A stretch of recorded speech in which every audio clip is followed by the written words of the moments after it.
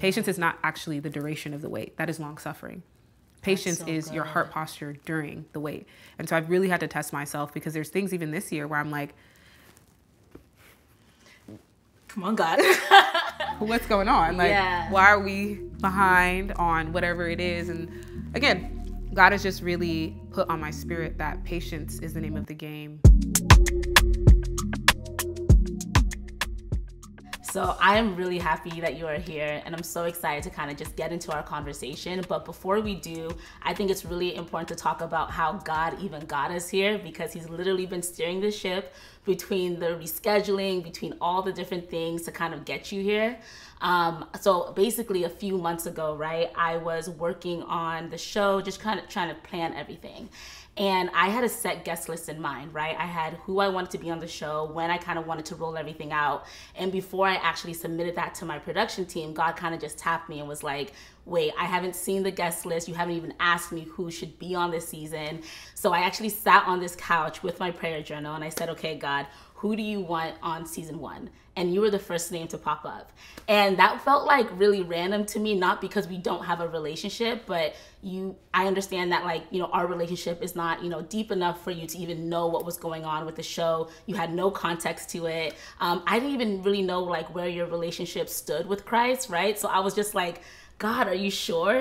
He's like, no, Olamide. And he kept repeating your name over and over again. We had a call the next day. And I remember the first thing I said was like, hey, this is gonna sound really random. And the first thing you said back was, nothing is random when it comes to God. Yeah. And I was like, so God, you must have already briefed her. Like, you must have already prepared her heart, because you didn't even know I was coming to you with this show called God is My Creative Director. You had no idea it had anything to do with faith. And I was like, this is the right person. And now we're here. Yeah. And I'm so freaking excited. Yeah, no, it's definitely God ordained. And I think in that season of my life, I think I told you on the phone too, had you asked me 3 months before, 6 months before, I think my walk and where I just was mentally, I wouldn't have been able to articulate how good God has been through this whole journey. Yeah. Like, I knew it, but I wouldn't be able to speak to it in the way that I feel like I can speak to it now. So like you said, God is my creative director, because we don't need to know the full story to see how it's going to end up. We just have to just walk. Exactly. And I know that when God spoke to me about you,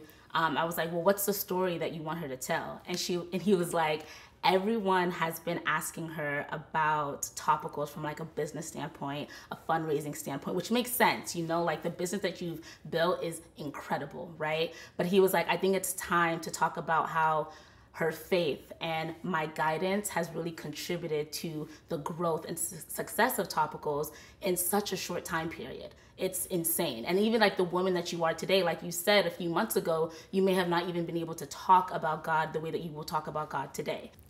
Where do we start? I feel like there's so many entry points. It's so funny, because there's so many moments that come up in my mind when I think about God's grace and just my journey over the past couple of years. So I'll start with my journey to LA, because I think that is probably the most, not random, but something that orchestrated, or a moment that orchestrated, and almost the story was written before I even knew what was gonna happen. So I ran track competitively in high school. Fall semester of my senior year, I still had no idea where I was going to school. And so I remember, one thing about me, I'm gonna write a list and I'm gonna pray and I'm gonna take action behind it. And I remember writing a list about places I could see myself for school.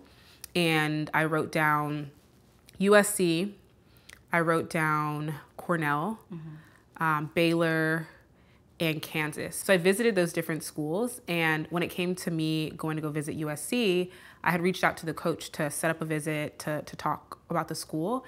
And I remember her telling me, I can't offer you a full ride. And so if anywhere else is offering you a full ride, you should go there. And I appreciate her, because being super transparent, I wanted to go to USC like forever. We would go on family vacations to LA, and USC was always a place where I was like, I want to end up there, LA. And I really didn't think too much about UCLA until after the USC conversation, where I was like, what other schools are in LA that have a great program? And at the time I was pre-med, or I wanted to be pre-med. I wanted to be a doctor. And so one thing led to another, got a chance to visit UCLA, and they offered me a full scholarship on the spot Look at God. when I got there. And so getting that full ride was what really made me say, okay, LA has great weather. It's a good city for things outside of sports and outside of medicine. And it's LA. I've always wanted to be in LA. Right. So that's actually how I even got to LA. And where it gets even more interesting is my freshman year. I'm standing there with one of my teammates, and a woman comes over to me and is like, hey, you all look like you do sports. My daughter is on the gymnastics team, and you know, she's like new to the school, and I'm friendly. So I was like, oh yeah, let's like talk, let's get to know her. And it's so funny because when we tell the story now, people laugh, one, because her mother introduced us randomly, but also it led to a relationship that changed my whole life. So this person I'm talking about is Rochelle Dennis. Later came to find out that her father owned Shea Moisture. And I remember her and I got to be really close during our freshman year and decided sophomore year to room with each other. And just like you pulled out your prayer journal, she had a journal where she used to write ideas about what she wanted for her future. And this is, I think she told me she was around 12 when she wrote out that she wanted to start a brand like her father's brand, Shea Moisture, but for young women. And she'd always had this dream, but really never really knew how to manifest it. And when we met, she said something clicked that made her feel like we could do it together.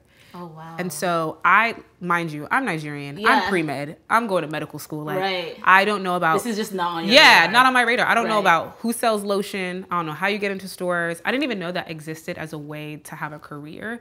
I only knew that you could be a doctor, a lawyer, or an engineer. Literally, those are the three things. I always tell people that, like, I only had 3 options. 3, that's it. So anything outside of that was not success to me. You know? Sales, creativity, even computer science at the time was not on the radar of Nigerian parents. And so her asking me to come do this, one was like, girl, I don't know how to do this. Like I don't know who sells soap. I don't know how to get connected to retailers. Like I don't know how to do all the things that you would need to do to become a successful beauty business. And then the second thing was, why do you think I'm qualified? Like what makes you believe that us working together is gonna get this from point A to point B? Nonetheless, I was like, let's do it. So we flew to New York during Christmas, our sophomore year, pitched her dad. And the first meeting, he was like, you're thinking too small. So come back, and we come back to him with this plan about this brand called Shea Girl, which was based around 7 different young women, which were her friends from elementary and middle school, her cousins, her sisters, and then myself. And basically we would each choose a skin condition that we were insecure about, and we would build a brand where it represented each one of our skin conditions. And we would that would be the brand. That is so clever. Yeah, and it was so cool, and I love that he pushed us because sometimes people will just say yes to your first idea, but he's always been, this is Rochelle Dennis, he's always been someone that makes you go deeper and think bigger about who you can be. And I think that's where real innovation comes, is when you're pushed to connect disparate ideas, to think bigger than you've ever had to think before. And so, long story short, we launched that brand Shea Girl in the summer of 2016. So incubated the idea December 2015, and then 2016 summer, we launched it at Essence Fest. Oh, wow. And so I learned everything about building a brand from my time at Shea Moisture. Mind you, I'm still an athlete at UCLA. I'm still an undergrad pre-med. So I was juggling those things and launching this brand. And at the time, this was before student athletes could use their likeness and image. So Rochelle and I had to lobby to the NCAA, write a letter, present all this information about why we should be able to use our name and likeness to launch this brand with Shea Moisture. Wow. And so we pitched to major retailers. I learned about finance. I learned about operations. I always say it was almost like a mini MBA, right? People go to school for 2 years to learn how to build businesses or be better business people. I learned that hands-on when I was 19, working under, I would say, one of the most prolific Black businessmen, and really businessmen, period. Right. So 2 years into running Shea Girl, it was going well, but it definitely was new to all of us. So it definitely wasn't a takeoff success, but we were really fortunate to be under the wing of Shea Moisture and really kind of have that umbrella of success to fall back on. In 2017, which is fall semester of my senior year, Shea Moisture got acquired. Well, Shea Moisture's parent company called Sundial Brands, which owned Shea Girl, Shea Moisture, Nubian Heritage, Nikeo, a couple of different Black owned brands, was acquired by Unilever. And it was acquired for north of $1 billion, which is why I say he's not just a prolific Black businessman, he's a prolific businessman, period, because before then, there were no skincare, makeup, beauty type acquisitions north of $1 billion. Wow. And so I think that grit and just that, he was so detail oriented. He was so particular about the stories that were being told at Shea Moisture. I took a lot from that experience and said that if I launched a brand, and at the time I knew I wanted to do something, I just didn't know if I could or what it would be. But I was forever impacted by that experience because I saw someone who looked like me create a brand that resonated with millions of people across the globe. Yeah. And during this season, before we get into 2017, where did you see God? Like, did you see God's hand in this? Like, what was that relationship like? Like, what were those conversations like? Like, were you like, God, is this you ushering me into a new chapter, a new season of my life? Like, is this a pivot that you're pivoting me into? I've always been really like prayerful. Like, I've had a really, really strong prayer life. So I'm always praying to God with God. I don't think I always heard his voice and maybe moved quicker than I should have in certain instances or decisions. But I always felt like, for example, in hindsight now, knowing about Topicals, I didn't understand at the time that the story was being written. But then when I launched Topicals, people were like, it's almost like God knew that you were going to need that training to be able to launch Topicals and it be so successful. And so while maybe at the time I didn't fully connect all the dots, because there's a lot of things that also happened during undergrad that I didn't talk about. I lost half my scholarship after my freshman year because my coaches didn't believe I was, like dedicated. I wasn't running the times that I needed to run. And this is before, now scholarships are locked in where like a coach can't pull your scholarship. But at the time I missed it by 1 year. But I think about if my scholarship hadn't been pulled, my attention would have been on trying to go to the Olympics, trying to be the best in my sport. And that situation really shifted gears for me on the fact that I wanted to control my own destiny. And I think that's what really pushed me to do the brand with Rochelle, because I said, if I can't control my destiny in sports, I can at least try to control it in beauty and skincare, which is, I wanted to be a dermatologist anyway. So I was like, this will be good for my resume. My mom always says, add it to your CV. She loves to say that. She said, it'll be good for your CV. So I was like, okay, let me, do this. And so I didn't fully understand the picture, right, that God was painting, but I felt like I was going where he was leading. Sometimes I think so much, and people ask me this, like, what gave you the audacity? And it had to have been God in those moments, because it just doesn't make sense. Like, I think about Topicals, the idea for it in 2018, and then what we are today. I didn't know that this is what was going to happen. I didn't know that it would blow up in the way that it has. And you would think that I did, and that's why I had that type of audacity, but I didn't. And for 2 years, I lived a life where I understood that failure is very real. Like, this could not happen. And for 2 years, I was building the brand, pitching to investors. I pitched to over 100 investors. Everyone said no. Everyone said this idea didn't make any sense. How are you going to get people to get excited about skin conditions when everyone wants to look perfect? Why are you going to show people with skin conditions? People are going to think your products don't work. If this is such a big opportunity, how did you figure it out and the bigger incumbents didn't figure it out? Basically, like you, this young Black girl, like, how did you figure this out? And, the bigger companies haven't figured it out.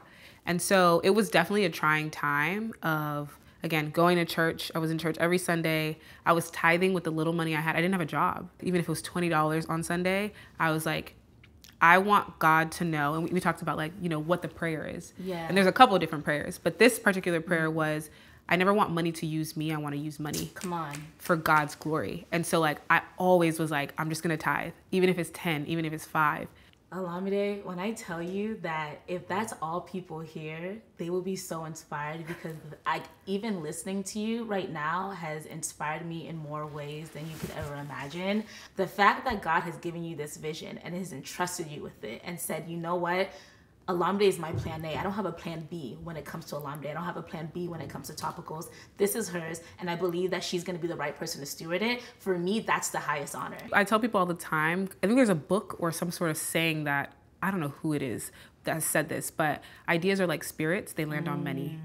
And I think that people, no, there's a biblical tie here too, because my dad has told me this story. I don't know who it was, but like God went to 7 different prophets to do a thing, and everyone said no.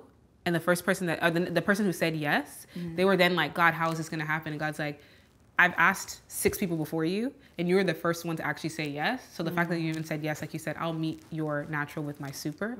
And so that, I feel like that's my story. There's so many records and rules and things that we've broken, and I can't explain to you. There's no earthly reason for why this happens. And earlier this year, something I used to always say is that God doesn't operate in time or earthly logic. Right. Because if we look at the 2.5 years, we're about to be 3 next month, what we've done,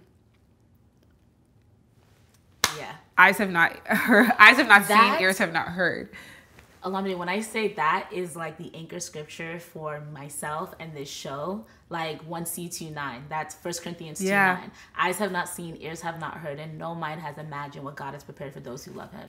Another thing that's really important, and my dad always says this, is like, as you start to begin to walk in faith and you begin to work, you will realize that the work that God is calling you to do won't be as laborious as other people are, you know, saying that it would be. You know what I mean? Or the way other people move. Like, God will just make it easy for you. It will just be seamless. My mom always says that. It's not that you won't have to work for it, but the way that you work will be so seamless, it won't even feel like a burden. I love that you say that, because maybe that's why the 2 years didn't feel like, you know, maybe I should have quit. Maybe I should give up, because I just felt like that's what, there was a grace over it. And it just felt like that's what I should be doing. No matter how many people said no, I knew that that's where God wanted me, and he wanted me planted there. And so I just continued to do what he called me to do until the summer right before we launched. So we launched August of 2020. This is literally July. I cannot believe it's been so, like, like 2020 was what, 3 years ago? 3 years ago. That's nuts. So literally this month, 3 years ago. Okay, mind you, 2018 to 2020, I'm pitching to investors. I'm trying to get people to invest, and people are writing small checks here and there, but not enough for us to like really launch the brand. I meet an investor, and within 1 week, she's like, yes, and they write me a check for $2 million.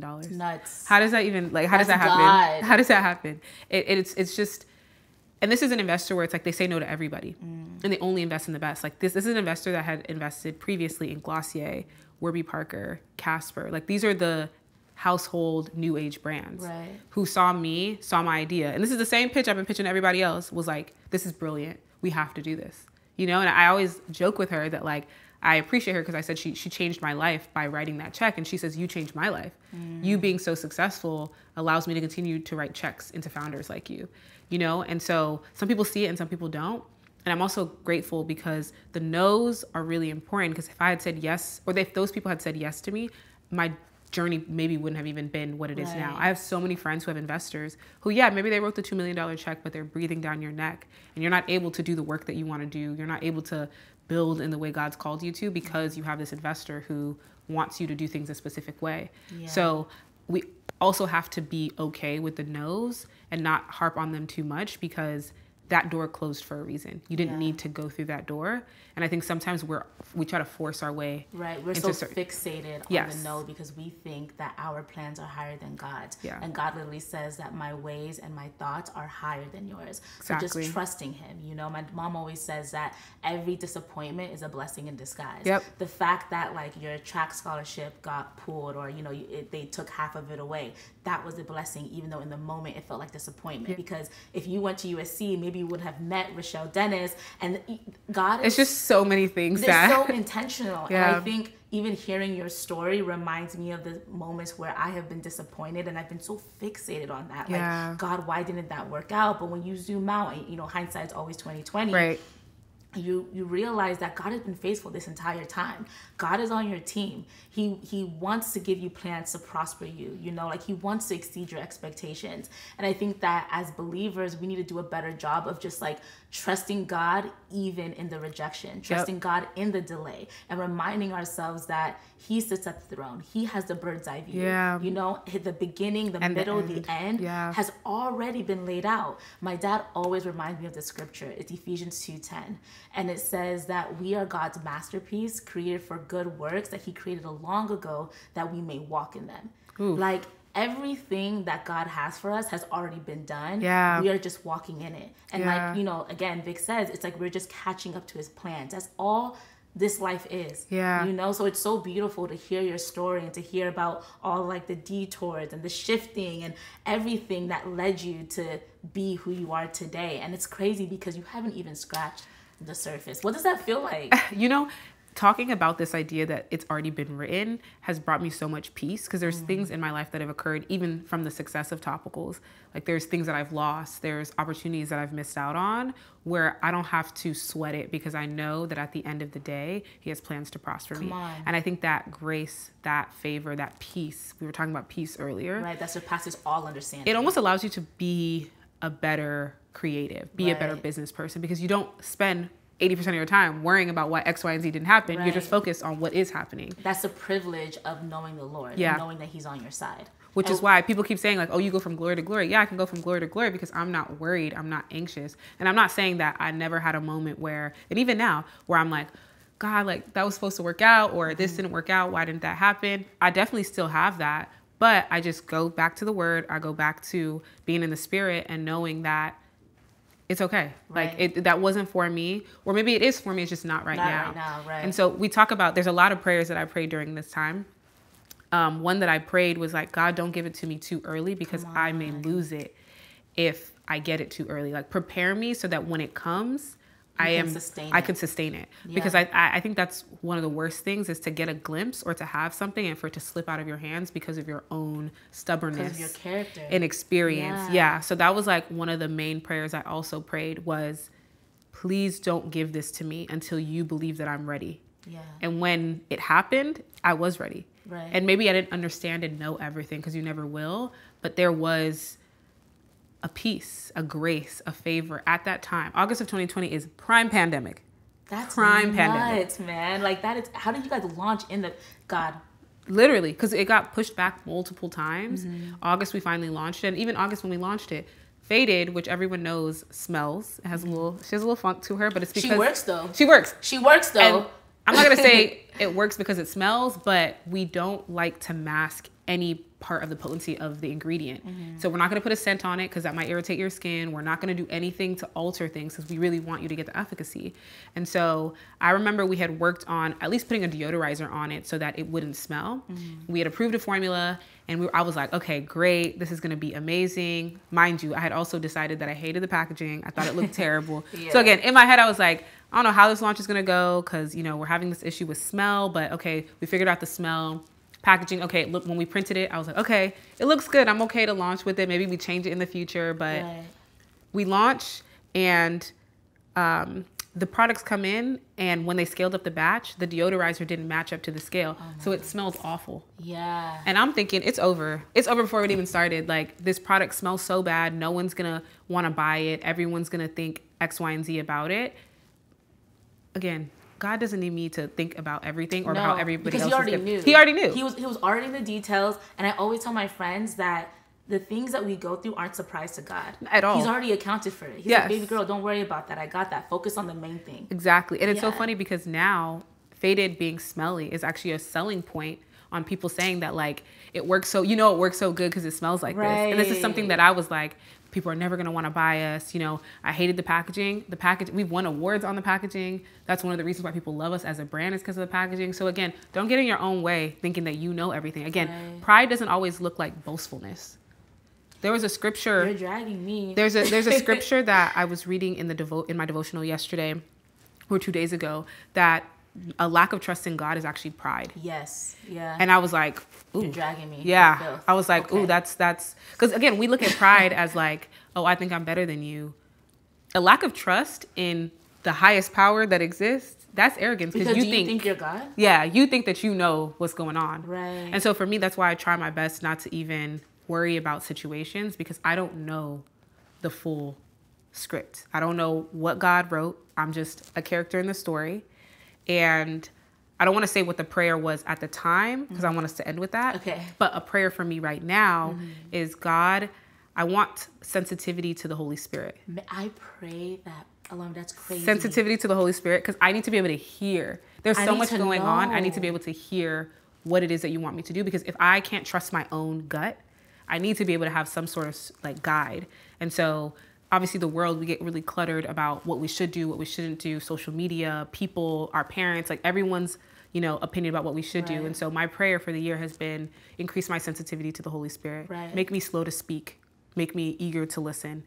Like that has been, because I just can't trust myself. No, we can't. I can't. And that's where like humility comes in, recognizing that you are not in control. And I think that is why Topicals and you have been doing so well, because you're following the leading and the guidance of the Holy Spirit, allowing him to usher you, allowing him to lead you, allowing him to give you the wisdom and the genius. Because one thing I pray is like, God, give me your divine foresight. You know, like I don't want to ever operate in hindsight. Like I want you to give me the insight that I need. I need you to give me the foresight that you have. Like the Bible says in that 1 Corinthians 2, it also says at the end, it says we have a mind like Christ. Yeah. And I'm like, God, you have given me your mind. You have given me your perspective. Give me your habits. Give me everything that I need in order to do the things that you have called me to do. Yeah. I don't want to operate from Buku's mind. Yeah. I don't want to operate from Vic's mind or my boss or whoever it may be. I want to operate from the mind that you have given me, which is yours. You know? So I love that you said that. And another thing that I really want to touch on is you talking about, you know, just having the right character, right? Like you may not necessarily be the most qualified or most skilled or whatever it may be, but making sure that you have the right heart posture. Yeah. There's a scripture about that. It's 1 Samuel 16:7. And it says that, you know, man looks at the outward appearance, but God looks at the heart. Yeah. And I'm just like, God, if you honor people based off their heart posture, not necessarily based off who they know, their skill sets, what they've accomplished, make sure I have the right character so that I'm able to sustain where you're taking me. Yeah. Because God forbid, God, you know, I get to where God has been calling me and then I fumble it because of my pride. Yeah. Because I'm not, you know, slow to speak, you Yeah. know, or whatever it may be. Like that would be the worst fumble, not because I wasn't skilled enough, but because I didn't have the right heart posture. God forbid. And that has been the prayer in this season around sustaining. So two things. One, on the first point you made, which a prayer I always say is, God, align my mind, my heart, and my actions to your will. Amen. And then the second thing around, you were saying something about character. Okay. So something that God has really been placing on my heart, especially this year, is the difference between patience and long suffering. We think that they are the same thing. And we actually think patience is something that it's not. People think patience is the wait. Long suffering is the wait. Patience is your heart posture during the wait. Wow. And so I'm always constantly trying to test my heart posture, because you can say that you're, you know, God, I'll wait.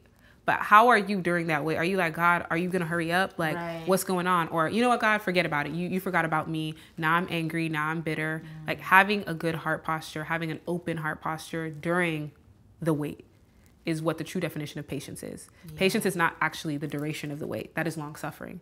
Patience is your heart posture during the wait. And so I've really had to test myself, because there's things even this year where I'm like, come on, God.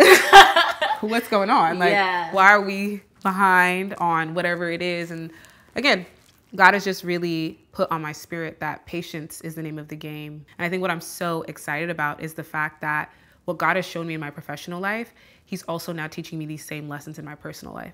So if God already wrote the story, if I've seen him do that, and I've seen him bless me quickly, right? I've seen him take my hard work and produce fruit, then in any other area of my life, whether it's relationships, whether it's friendships, family, you know, even just self-development, I know that I can rest knowing it's taken care of. And I'm just so glad that not only have I gone through it, but that I also have the heart to understand what I've gone through, because it allows me to go from glory to glory. Because I know I don't have to be anxious or nervous about things. I use what has happened in my life around Topicals to mirror what God can do anywhere. And my friend always says, she's like, if God wouldn't just bless you in the professional, like that's not how he works. He doesn't just work in blessing you in one place. He wants to bless you in all areas. So you also, I think as women who are really successful, dating or friendships, sometimes friendships and dating is really hard for us. And so sometimes I'll get down on myself and say, like, you know, in certain areas of my life, it's like God forgot me, or like it's not working the way I thought God was going to make it work. And she reminded me that he doesn't just bless you in one area. Like we're humans and we think, oh, you can get this, but you can't get that. God is abundant. God said, I'm going to give you everything. That is good. That blessed me. I appreciate it. Okay, so we always end the show with a prayer, and then you can close us out. Okay, lovely. Right. Dear Heavenly Father, I come before you with a heart of gratitude. I just am overwhelmed by how you have designed life. Every morning that I wake up, every time I get to interact with people that you've called to your will, I'm inspired, I'm shaken. I feel your presence, Lord, as I get to sit in communion with just all of the people and places that you've designed. Father God, I thank you so much for the gift of following when we're called. I thank you, Father God, that your love drives out any anxiety. It drives out any fear. Again, I go back to gratitude so much here, Father God, because these things that we've discussed today, the plans you have for us are not of our own, thinking. These are things that you have ordained. You've written our story before we even knew what our story would be. Father God, I thank you that you continue to bless and protect and provide for God as my creative director. I pray that future seasons continue to bless people in ways that Buku can't even imagine. Father God, I pray that the production, the guests, the speakers that come on this show, Father God, that you use them. You use them to touch people's lives, to transform lives, Father God. I thank you so much for the gifts and talents you've given me, you've given Buku, you've given people in this room. I pray that you continue to bless them and you continue to make way for them, Father God. And I thank you that this isn't the end. This is just the beginning of conversations that draw people near to you. Continue to use us to draw people near to you, Father God. Use us as vessels. Use us as examples of what it looks like to faithfully follow you. Amen. We know that we're not perfect, but we want to be used by you. Thank you, Father God, for this fellowship. In Jesus' name, amen. Amen. Girl, I needed that. You are a blessing. Thank you. This is crazy. Thank you. No, I'm so happy.